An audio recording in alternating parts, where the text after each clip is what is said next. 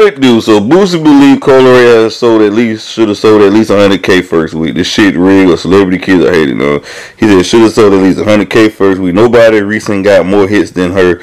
Either that shit rigged or celebrity kids just get hated on when it's time to swipe.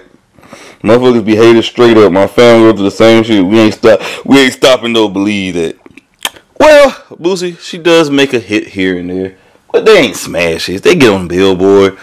And I really believe the reason she got those hits is because of her father, Benzino, who beefed with Eminem. When that was a publicized beef, they got a lot of publicity. Probably the beef was bigger than his whole career, Benzino.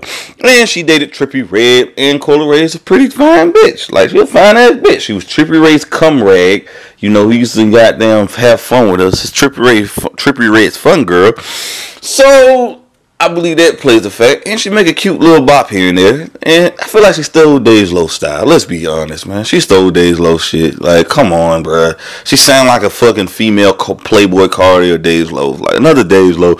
She definitely cloned, took all the Days Low style and just ran with it. Like, so there's really no originality. She made a few hits, you know, SRT she did with Pooh, you know, Girls Off Play with the Busta Rhymes saying, and just put your hands where your eyes can see. It's a cool little thing, you know, little jangles. Not even bops. I call them little jangles, but there's not concrete talent there with Cola Ray. She doesn't have an identity or an album that defines like this shit, right? She's just an average, middle of the pack artist. Boosie, you're struggling yourself as an artist to make. Bro, you sold like 500 in your last album. Y'all, Cola Ray is like the NBA. Like, she doesn't make good music consistently for her to break even 50K. Like the music industry is damaged. Her videos and mix and all that the same. Like 90% of the industry is 90% talent. It's 90% business, 10% talent. It's really about the business of the side. And she just not that chick. Like she just not that. Like Saweetie had a problem with selling records. They're not that. You sold 500K like Lil Reese did. She's like a TikTok artist. She's a TikTok jingles. She make a cute song. She get on the radio. I think a lot of her songs chart the way they do because of TikTok, and kids like to do TikTok. But I don't think true fans are going out there really buying and streaming the fuck out of Cola Ray music. She don't have a legitimate fan base. She doesn't have a bona fide cult following like the Jeezys, the T.I.s, and the Waynes that's going to follow through. She's not that type of artist. She's not talented enough.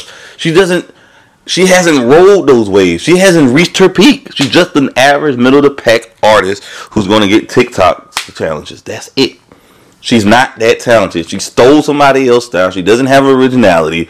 Doesn't make great, amazing music to you. The point you're like, okay, she just make cute little bops, and you're like, okay, they're right. That is it. She's not that chick.